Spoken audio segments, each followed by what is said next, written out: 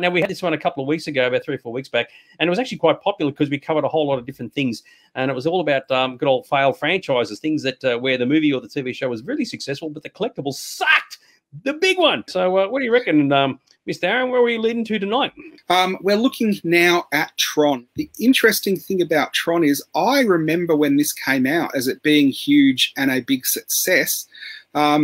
As an adult looking back on it and being into merchandise and toys and stuff, I didn't realize that it wasn't a big success and it was a big disappointment for Disney. Do you remember when Tron came out, Dags? Absolutely. I saw it in the cinema and absolutely loved it, but I don't recall ever seeing merchandise for it. It was like it just wasn't around at all. Well, one of the things that was more popular with Tron, because Tron was based on, you know, computing systems and all fought inside a computer, it of course translates very well into computer games. This is the original Tron Upright. We have looked at this in more detail in our gaming episode. But this was a good game. I remember playing it once or twice, and that's unusual because it wasn't generally released in Australia. I remember playing the disc of Tron when it came out, and all things in the box, as we saw in the picture, looked absolutely spectacular. The gameplay itself probably not so flash, but just visually, it was absolutely stunning. I mean, when you look at items like this, you go, you know what? They just look great.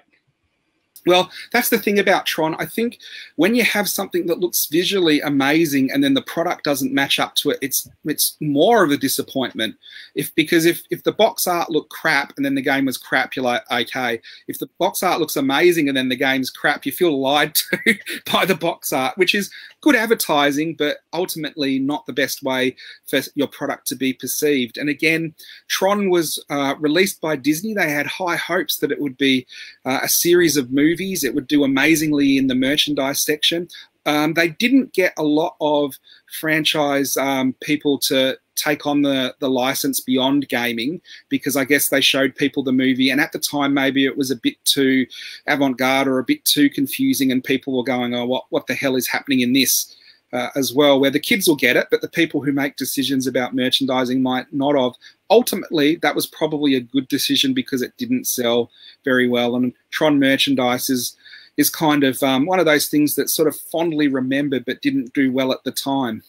And there was a lot of merchandise produced. You can see there was everything from action figures and soundtracks and trading cards right down to, I hadn't seen that before, the Tron beach towel. So they really did try and merchandise absolutely everything for the movie like Hollywood does tend to do. But Tron just didn't do well and kind of left a bad taste in everyone's mouth. And it took a long time for it to turn over where Disney were thinking it's a sort of a failure as a movie, where we're going to have another attempt because the generation that grew up with it is now fondly remembering it.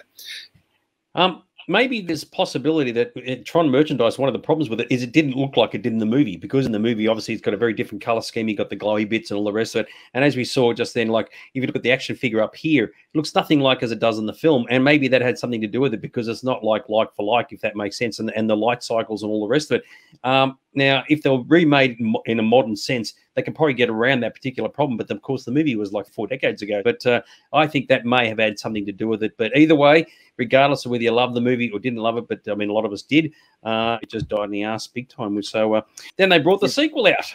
Well, what you were saying really applies to the sequel, because they could come back and then they could make things that were more movie accurate and look like they did in the movie a lot more than the original. And you'd think maybe that would make the merchandise sell better. Now, Disney thought Tron Legacy was going to be a massive movie for them. And in some respects, I don't understand why it didn't do as well as I thought it would, because I thought it was a great sequel and a great update of Tron. Now, what you were saying with the criticism with the original toys, I think is totally avoided with this movie, where they went and took all the main characters and they made them as movie accurate as they can. And then they said, what makes Tron popular? And it was, I guess, the light up and being inside a game. So they put the sound in it where they talk, and they also had light up hologram faces, which was a first in a toy and I thought was fantastic. I saw the Tron display at Kmart and Myer, and it was huge. It was obviously primed to be one of the best-selling lines of the year. And you'd go back 2 weeks later and not a single item had sold. And I am not sure why that was. maybe kids didn't have the nostalgia for the original that adults did, and I could appreciate the toys as an adult, and for kids they were just black and white toys kind of thing from a movie that they didn't really care about. They made the same mistake as I think what Star Trek did when we talked about it. They released 3 different scales of toys at the same time. So you could have the 12-inch dolls, and then the 8-inch figures, and then the 3 1/4 ones. And when you do that, it makes it harder for collectors to decide on what they want. And the other thing that I think was a major mistake, and a few adult collectors I know just refused to collect the line because of it, they didn't make a Cora figure, which was Olivia Wilde's figure. And she was heavily promoted through all the advertising on all the posters. And it's one of those things that at the time, toy manufacturers thought boys just didn't buy female figures. And by not doing that, I think they lost the adult market as well as the kid market. The only thing I can think is maybe Olivia Wilde had a special deal or something like that where she didn't have figures of her, which does happen occasionally, but I can't imagine that would be the reason. It just seems bizarre to me. So I think Cora would have been a very popular character. Would it have saved the line? Probably not. Yeah, it's interesting, isn't it? You could sit and do a really good psychological study as to saying to someone, why would you buy this range versus that range, even if that range that we're talking about, and looking at these pictures here, look really, really cool, really, really grouse. And I agree with you that why they didn't do Cora is just like doesn't add up at all. It was one of those things that was really merchandised hard, and a lot of retailers put a lot of work into advertising it and trying to sell it, and it just didn't sell. And so the figures didn't sell. You can see a couple of times I've put displays up there in the lines of figures, and Disney really pushed it, and it just didn't work. It was all over the magazines. It was on the covers of magazines. There was posters everywhere. There was comic book run. There was a lot of anticipation for it, where the pre-build-up merchandise for it sold.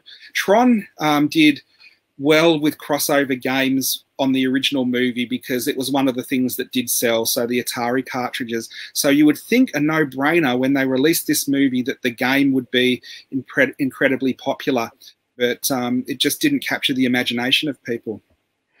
So Grant has made a mention about you can get items in Malaysia, and as we said, the production of the item is not the question. The question is how much of it sells. I mean, you can produce as much as you want, but if no one's buying it, then it's sort of pointless. Now, there was one area of Tron that actually did sell amazingly well and probably saved face a little bit, and that was the soundtrack. Now, Tron Legacy soundtrack is absolutely amazing, and I think a testament to that is, though the movie has gone, the soundtrack for Tron Legacy is used on so many different trailers and shows for science fiction because it has become almost instantly recognizable as something futuristic and cool. And I still think that that year they were robbed not even getting a nomination for that soundtrack at the Academy Award, because if you were looking at what makes the soundtrack great, Tron Legacy ticks all the boxes. Yeah, having Daft Punk do the music, I think, was an ingenious move. And even the 2 guys even feature in the film itself. And if anything was going to sell, as you said, the soundtrack would be it. And I think it's mainly because of them. If it was some obscure guys that no one had ever heard of, probably not as well, regardless of how good the music was. But I think having their name attached to it was definitely a winner. Yeah. So it wasn't a total failure. But looking at Tron and Tron Legacy, it was one of those I think deserved to do better than it did. But circumstances and just the timing were wrong. So a lot of it ended up in landfill.